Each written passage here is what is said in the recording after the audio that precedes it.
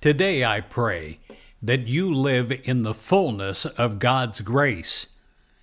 It says in John 1 verse 16, "From His fullness we have all received." Now I want you to think about the fullness.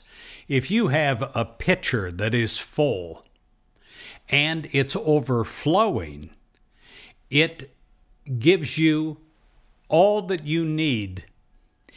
So many times we give to people, but we don't give from our fullness.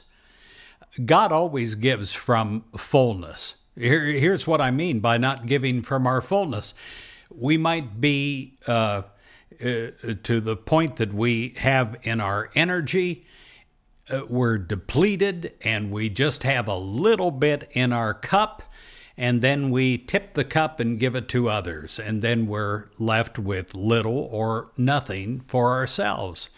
And we feel stressed out and we feel a lack of energy. But God is always full. God is always overflowing onto you with the fullness of Christ. I repeat, from His fullness we have all received. And what do we receive? Grace. And then it says upon grace. It's not just a little bit of grace, but overflowing grace. I pray that you live in the fullness of God's grace.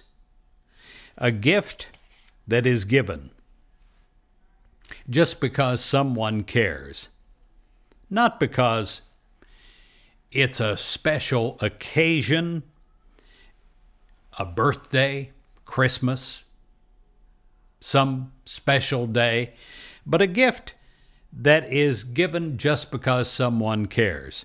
That is a priceless gift. It is priceless to you. It means more.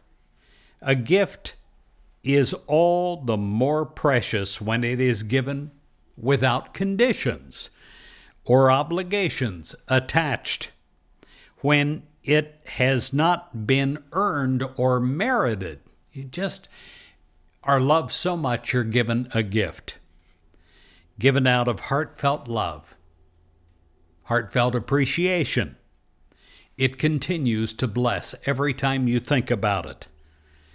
God's grace is such a gift. God loves you and has provided for all of your needs. Through divine love and through grace, good is continually coming to you. Grace upon grace from the overflow. New avenues are open to you, and your way is made clear. God's grace, it is unconditional.